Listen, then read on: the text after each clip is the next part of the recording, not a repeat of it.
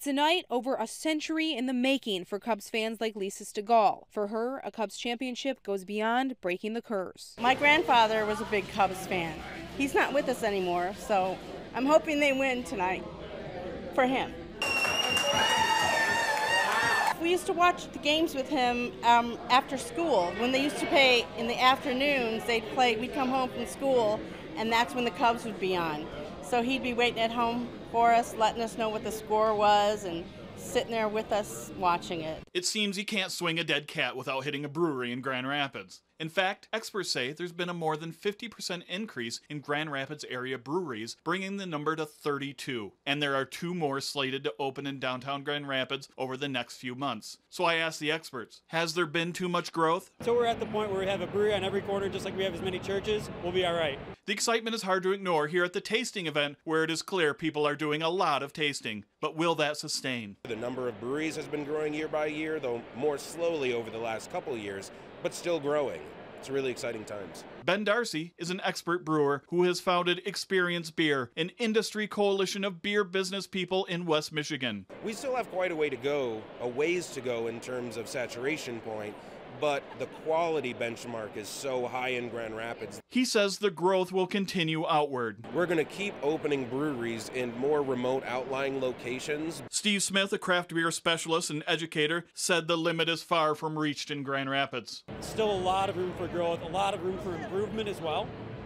But no, I think we have plenty of space for good competition. People aren't looking for beer so much these days as they are looking for an experience. They want something unique and engaging and uplifting. But that doesn't mean just anyone can do it. When there's so many different breweries that are around now, if you don't have a hook, if you don't have an angle, something that separates you from all the other breweries, you're just kind of another brewery.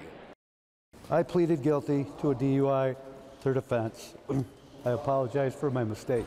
He spoke to us along with his attorney as he was checking back into jail, where he's allowed to leave every day on work release. A Kent County deputy arrested Greenidge in June after finding him sleeping behind the wheel of a pickup truck late at night along the road at Cherry Valley and 84th. His blood alcohol level was 0.148, nearly twice the legal limit. Greenidge had been convicted of impaired driving in 2008 and drunk driving in 2010. For this, he was sentenced November 3rd, 5 days before the election, to 2 months in jail, despite letters of support, including one from former Michigan Lieutenant Governor Dick Posthumus. Then yesterday, the village attorney asked him to step down. He stated he was being asked by the village to send a recommendation to Governor Snyder to have him removed from office. Do you have any intention of stepping down? No, I do not. My conviction of the DUI has nothing to do with what I can do for the village and the people that live within there. I have a deep compassion for that town. I've lived there all my life. Greenidge says his conviction was no secret before the election, but the outgoing village president told us he didn't find out until after. I have no idea if it was to the voters, if they knew or not. I was unaware of it. He's a good, very good person, very well liked. Unfortunately, he's in a tough situation right now, and I think what has to happen is we just have to let the legal process take its due course and see what happens.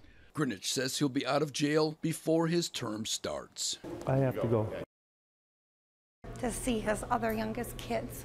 It's been a long road. She was able to track down the man she had not seen since he went to prison after he turned to crime to support his addictions and ended up convicted of armed robbery, kidnapping, and weapons charges. When you shoot heroin, it gives you a false hope. The high I got today from them coming, no heroin, no alcohol, no words can express the high. Just before 9:15, the child was found. Unfortunately, saw the child on the top of the water.